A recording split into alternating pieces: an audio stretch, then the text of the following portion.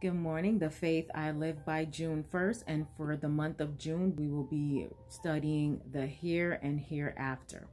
Time, a precious talent. Psalms 90 verse 12. So teach us to number our days that we may apply our hearts unto wisdom.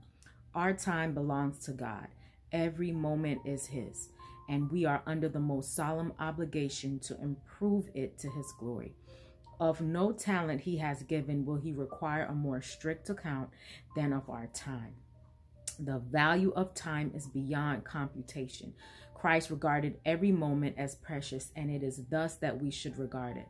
Life is too short to be trifled away. We have but a few days of probation in which to prepare for eternity. We have no time to waste, no time to devote to selfish pleasure, no time for the indulgence of sin.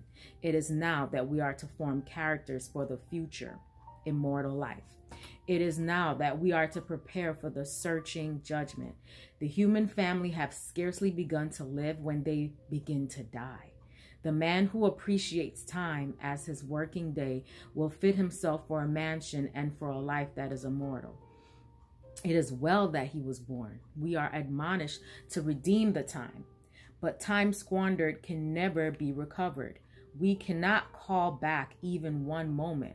The only way in which we can redeem our time is by making the most of that which remains, by being co-workers with God in his great plan of redemption.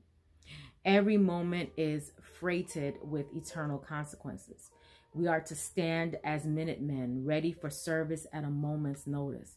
The opportunity that is now ours to speak to some needy soul the word of life may never offer again.